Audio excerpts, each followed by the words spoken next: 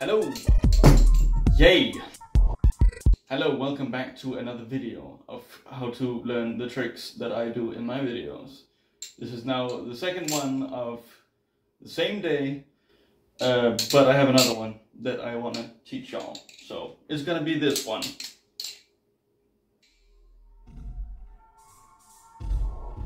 This is called Chaplin. It's very simple when you got the hang of it. It's also simple to close again when you get to that.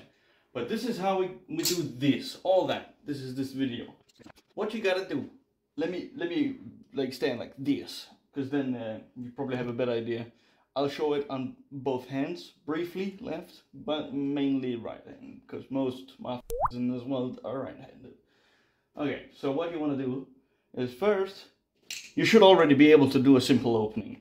Just make it stand like this, in your hand like this. To initiate it, you turn it around like this, so that your thumb holds onto the corner, and all your three other fingers are chilling around there. When that happens, you let go of everything but the pointer finger, and then you basically just circle it on the digit itself. Like so. You can stop it. If you're not comfortable, you can stop it wherever you want. You can stop it there, you can stop there, you can stop there, whatever you want.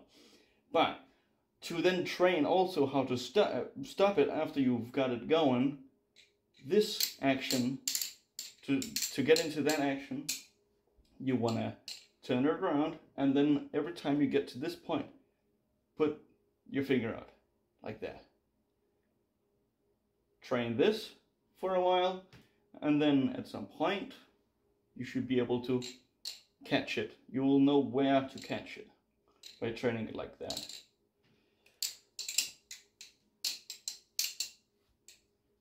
But again, I'm going to teach it in both hands. So here we got the other hand. First you want to open it up.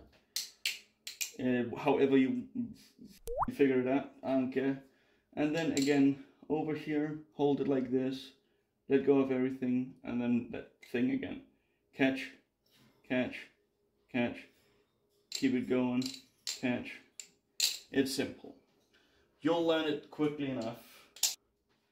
And I've had someone watching this entire thing happening on another camera. He's laughing right now. He's gonna watch me edit it. But yeah, see ya. Peace.